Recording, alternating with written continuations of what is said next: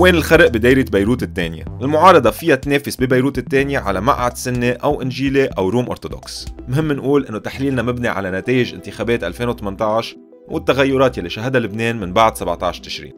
النتيجة الحقيقية ما بقرروها غير الناخبين نهار الانتخابات. على أي أساس في خرق؟ من المتوقع إنه المقعدين للشيعة يكونوا من حصة الثنائي، وإنه المقعد الدرزي يضل من حصة وليد جنبلاط، إلا إذا قشطوا إياه لائحة الثنائي من خلال توزيع الأصوات التفضيلية. أما المقاعد السنية فمن المرجح تتوزع بين مرشحي الأحباش وفؤاد مخزومة وقدامى تيار المستقبل.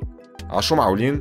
المعارضة عندها فرصة تخرق بمقعد سني واحد إذا صبت الأصوات التفضيلية على المرشح الأوفر حظاً إبراهيم منيمنة يلي على لائحة بيروت التغيير ويلي جاب 1600 صوت تفضيلي بال 2018. المقعد الأرثوذكسي كمان قابل للخرق إذا المرشح ملحم خلف قدر يجيب نسبة عالية من الأصوات التفضيلية على لايحته. أما المقعد الإنجيلي بتقدر المعارضة تخرق فيه بالحاصل، يعني مش بالضرورة بأعلى أصوات تفضيلية، بما أنه مقاعد الأقليات بتكون عادة بآخر ترتيب الأصوات التفضيلية. بيبقى السؤال إذا لائحة بيروت التغيير يلي بتضم أكبر عدد مجموعات معارضة بتقدر تجيب الحاصل بظل وجود لايحتين غيرها كمان للمعارضة.